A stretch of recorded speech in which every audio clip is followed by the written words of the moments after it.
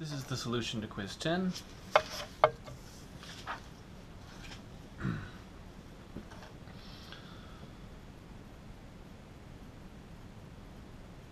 Okay, so then we want to sketch that region. Well, so this is the x-axis, so it looks like a horizontal line.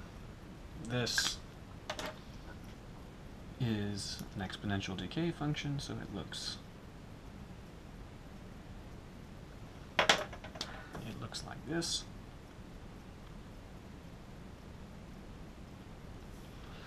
And that is a vertical line to the left of the origin, so it looks like that.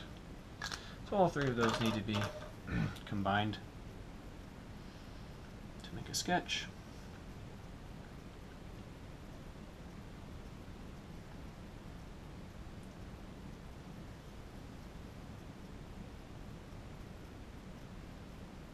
So again, this is not necessarily to scale. So over here,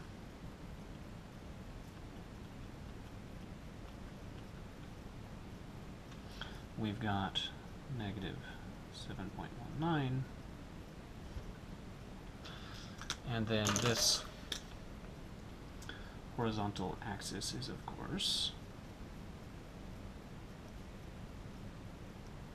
y is 0,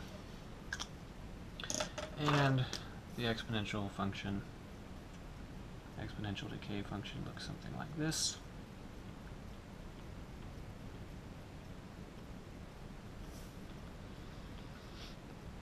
So that is y is exponential of negative x, and then the region that we want is all of this.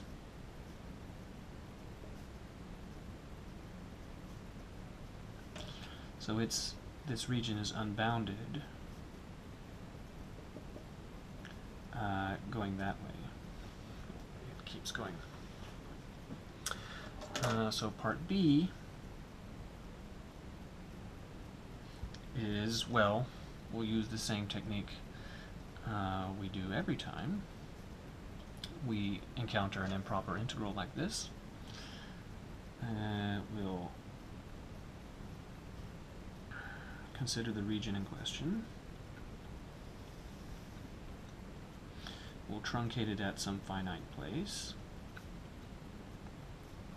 Let's call this truncation point, we need to give it a name. How about we call it W.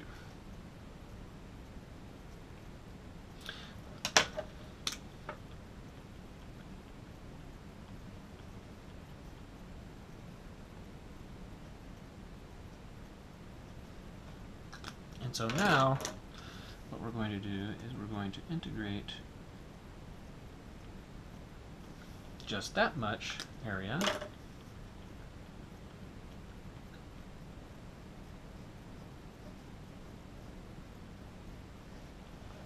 which is now a bounded region, which means that we can use our integral methods. So for the area, the answer will be integral negative 7.19 to W, and then we're going to integrate exponential of negative x dx. Well, that will be exponential of negative x divided by negative 1 from negative 7.19 to W. I'll spend that negative 1 to reverse the order of evaluation, so that we get what? 1 over e to x,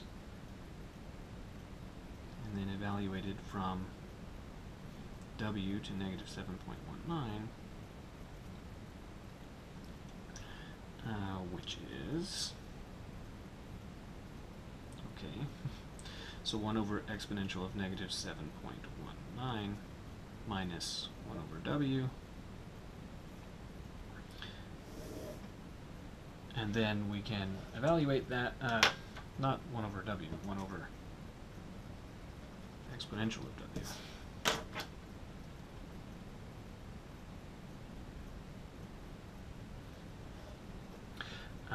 Then we can plug that into our calculator.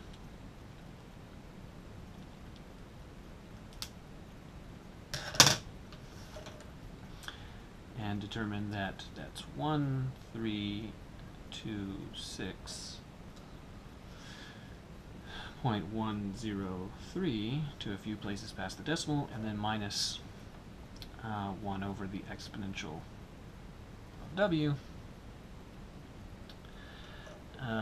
So that's the answer, and then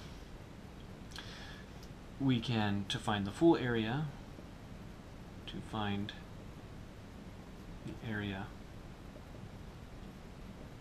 of R, because this area right here, this value right here, is not the area of R. This is the area of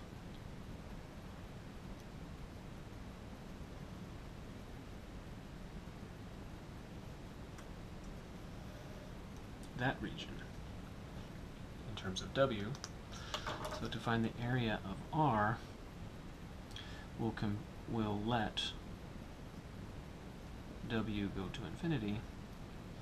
So the limit as W goes to infinity of 1326.103 minus 1 over the exponential of W.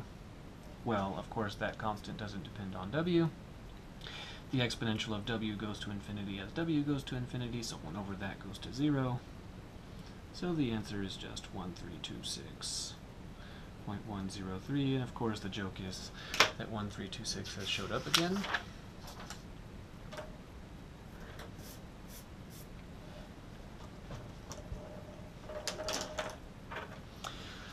Okay, so what we want to do is we want to evaluate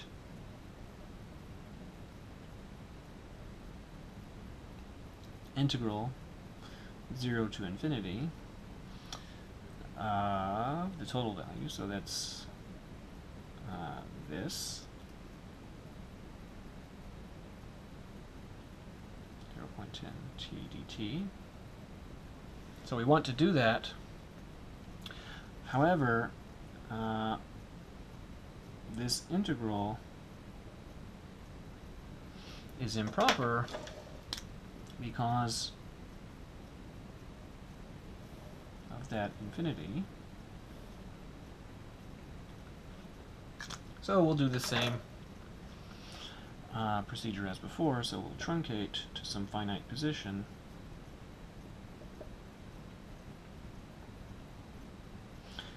Integral 0 to, how about big T, and then 1,000 exponential negative 0.10 little t dt. Now, this is proper, so that is to say that because t is more than 0 and finite, this has become proper, a proper integral. So we can use the fundamental theorem. So this is 1,000 exponential of negative 0.10 t over negative 0.10 from 0 to big T. I'll divide the 0.10 into there to get 10,000.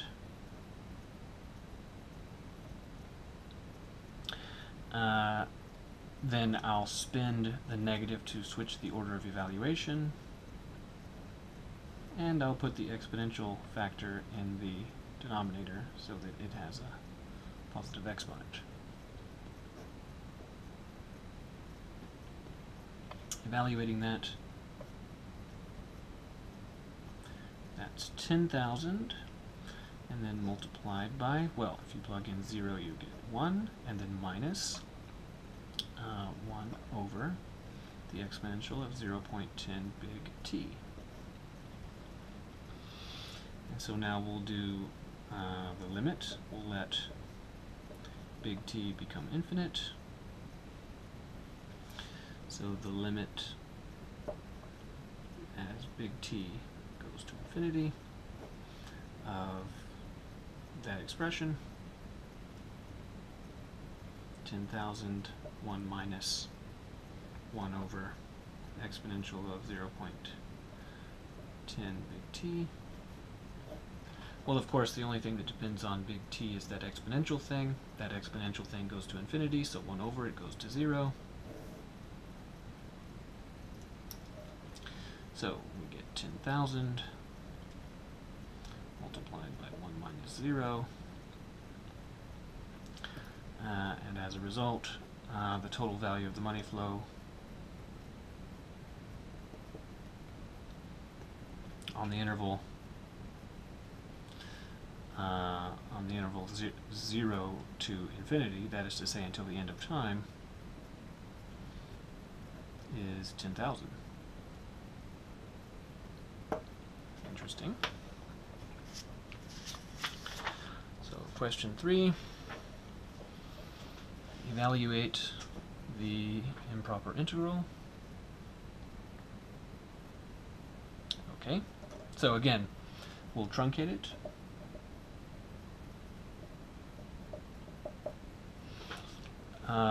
Truncate it at b. So 1.152 to b of x exponential of negative x squared dx. So we have to do this truncation because that infinite limit makes this improper.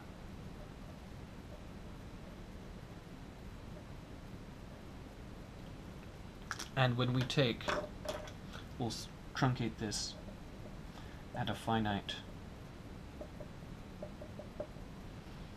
b, which is to the right of 1.152,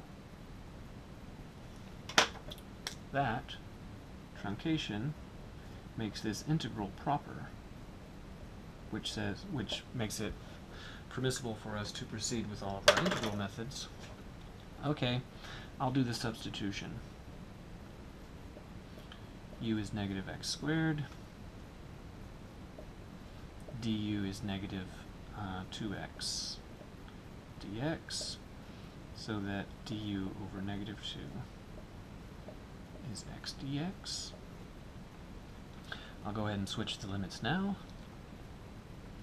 So u evaluated at 1.152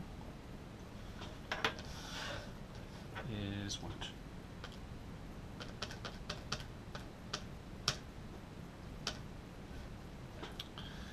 Is negative 1.327,104, and u evaluated at b is negative b squared.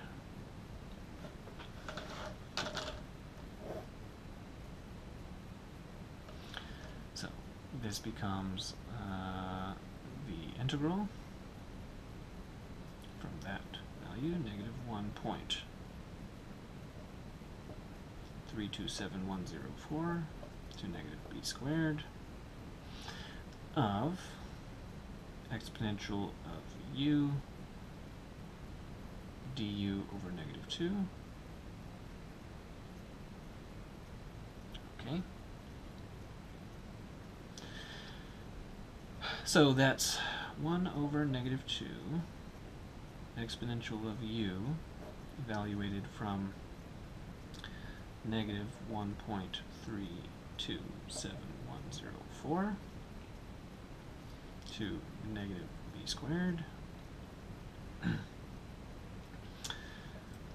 Okay, so I'll spend that negative value to switch the order. So that that's now positive half exponential and then negative b squared to negative 1.327104.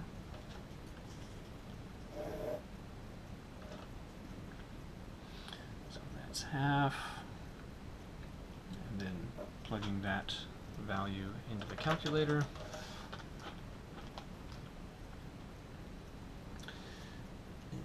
Exponential of negative 1.327104 is 0.2652 44298 44298, and then minus exponential of negative b squared. So that's the answer when we truncate at b. So now we're going to let b go all the way to the right in limit. So the limit as b goes to infinity of that thing there, well, that'd be half, and then that number there, 265244298. And then I'll write that as minus 1 over the exponential of b squared.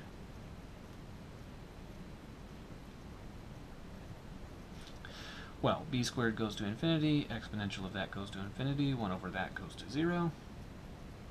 So the answer is half 0.2652444298 minus 0, and then multiplying that through gives the number 0.1326221.